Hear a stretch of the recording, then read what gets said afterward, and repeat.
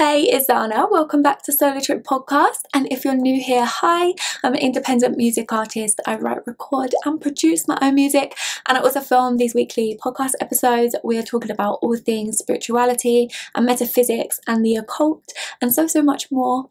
And for this video, it was requested. I got a DM from one of you lovely people on Instagram, and she asked me to talk about anxiety and stress, which this is really easy for me to talk about because it's something that I experience so much, and even now still experience so much. So it's definitely something that I know a lot of us deal with. So I'm gonna share my perspective on it and hopefully it helps you. But obviously I would just like to put a disclaimer. I am not qualified in mental health or any of that kind of stuff. I'm just merely sharing my perspective because it's something that I've experienced and something that I've got myself through. So hopefully this video helps you. And I feel like in order to understand how to deal with something, you need to know what it is. So what is anxiety and stress? It's literally our body's emotional reaction and emotional survival mechanism to some kind of situation and experience that we're having. So a lot of us are in survival mode and we are dealing with situations that don't feel good and that make us anxious and uncomfortable and uncertain, and all of those emotions build up, and then that feels like stress. That brings on stress to the body because emotions get trapped in the body, and when you have them too many and they're just constantly piling up and blocking and not moving very fast and very freely, like when there's resistance to those emotions because we ignore them and we brush them to the side and we bury them, they're still there. They're not just being pushed away, they're literally being pushed further into you, really, and they're getting kind of stuck and trapped. So when that happens, they build up, and that takes its toll not only on our body but on our minds, on our hearts, on our entire being. And this is where we get stress, and disease can come from stress, and sickness and illness and that kind of stuff, as well as depression, and mental health issues come from stress and emotional blockages. So this is something that I've really experienced because I wasn't processing my emotions at all, and they were getting stuck and trapped, and then I was getting stressed, and then that was making me depressed, and then I was feeling anxious all the time, and it's just like a ripple effect of us not processing our emotions. That's literally what it comes down to, is we're not processing them, and we're in situations that trigger them and cause them. So there are two things that you can deal with. Sometimes we can't change our circumstances and we have to learn how to cope with them, and other times we can change our circumstances. So first of all, I would say look around you, look at who is around you, what is around you, and figure out what things need to change and what things you can change, and then work towards changing those things, because that's our external circumstances and they have a huge impact on our internal. So if you can change them, then definitely do it, and if you can't, then obviously this is where the internal comes into play. So regardless of what's going on externally, the internal is the key, and it also determines what goes on externally as well, because our thoughts and everything have power. So internal is the main factor, but if you can change your external, I definitely would say you need to. So internally, emotions are coming up for whatever reason, whatever your circumstances is or whatever situation it is that you're finding stressful. Your emotions are coming up, and a lot of the time we don't want to face them. We don't want to acknowledge that we're feeling this type of way. Sometimes we don't want to acknowledge that we're feeling anxious or that we're feeling stressed or sad or whatever it is that's coming up.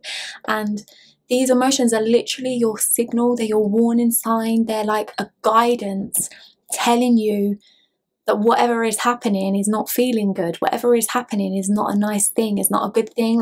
It's literally your body's way of letting you know that whatever that thing is in your external reality needs to change and is not something that you want to be around. So we really need our emotions, and it's a good thing that they're happening, and it's a good thing that you can feel them and that you know that they're there.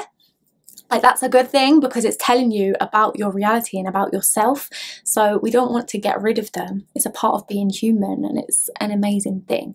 So what I would say is that it's about actually facing them and acknowledging that they're there.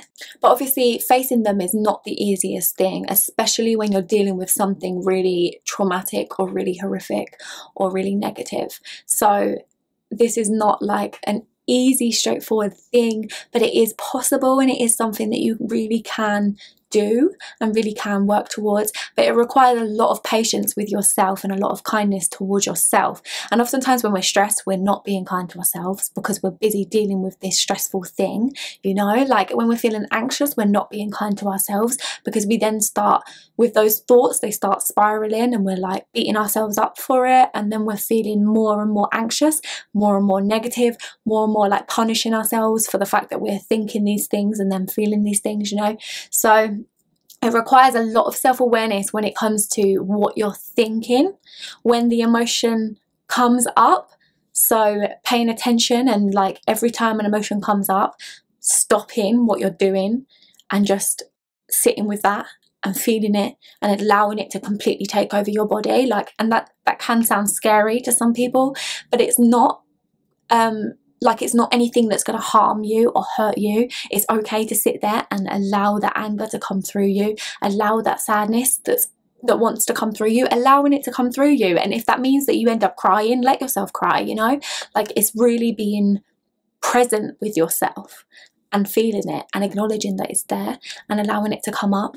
And there are also many tools that we can also use to do this. So there's something called EFT, which is emotional freedom technique, which is basically tapping, where you tap on certain points of the body, and it allows that emotional release to happen a lot easier without you getting stuck there and sucked into the thoughts that you're thinking that then bring the emotion up. And there's also like meditation, of course, and yoga and breath work, qigong, things like that. Even crystals and tarot. All of these things are just tools that you can use to get really present in your body and really allow yourself to feel and be with yourself. Like, it's literally just grounding into your body rather than like being off in your thoughts and off in your mind. You're like centering yourself back to just this present moment through these tools. So there's a lot of techniques that you can use to be able to do that. But obviously this is not a quick fix. It's not like where you're going to be triggered once, you do this technique and then you're sorted, and then anytime you get triggered, like, it's not going to be bad. Like, no. You have to do this constantly and consistently, and it's a lifelong process where we implement these techniques as a lifestyle, not just like a one-time thing. It's a lifestyle. So that's why it's key to choose tools and spiritual practices that actually feel good to you and benefit you and something that you want to do. So you don't need to do all of those techniques that I just listed. You choose whatever one you feel called towards, you know, and then you can just be consistent with it. Anytime you're feeling emotions, one of your techniques might be to remove yourself from that situation. Go sit by yourself and meditate for 10 minutes just to allow those emotions to go through you, you know. So then you start responding instead of reacting. So there's a lot of tools that you can use to allow your emotions to move through you, and they really will help when you're feeling stressed and anxious. Honestly, they really will help. One of the things I like to do is journal, and sometimes I like to put what's it called, like music on, the I don't know how to say the word. As a musician, that is really bad, isn't it? But the music with all of the frequencies that really resonate with our chakras, like, I like to put that on and just breathe for a minute, because that stops the thoughts from spiraling and allows you to just be in the present moment. So I hope this video was helpful.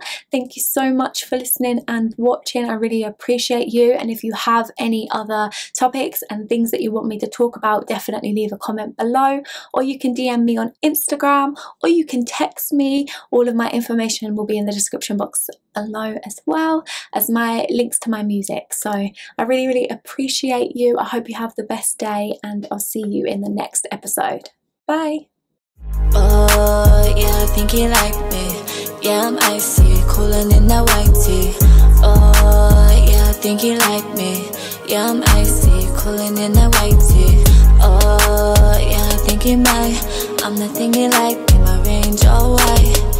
Oh, yeah, I think you might. I'm the thing you like, in my range all white.